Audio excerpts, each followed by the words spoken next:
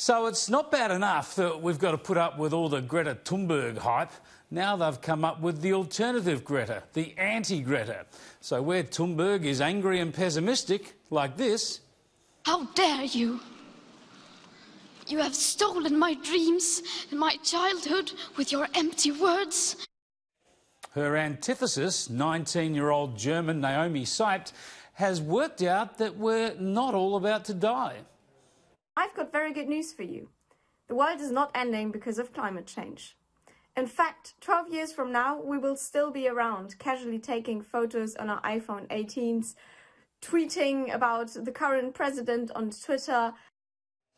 Seibt works for American conservative Heartland Institute, and she pushes out her messages on YouTube, arguing for a calm and realistic approach to climate issues, reaching a much smaller audience than Greta Thunberg. We want to spread truth about the science behind climate realism, which is essentially the opposite of climate alarmism. I don't want you to panic. Now, of course, on social media, there's plenty of abuse for Naomi. There isn't actually very much real about Naomi. She's a media personality propped up by the merchants of doubt to help their clients continue to profit from polluting the planet, says one tweet. I see you've learned to wear lots of makeup like all the good Trumpettes. I imagine your hair will be getting blonder as well, says another. But there are supporters too. Climate change is mythology and the biggest con of the modern age.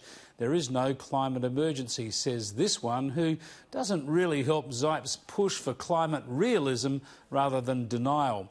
But while I don't want to be told what to think by a teenage Greta, nor do I want to be lectured by a 19-year-old right-wing equivalent. Everyone's entitled to join the debate, of course, teenagers included, but they should stand or fall on their merits.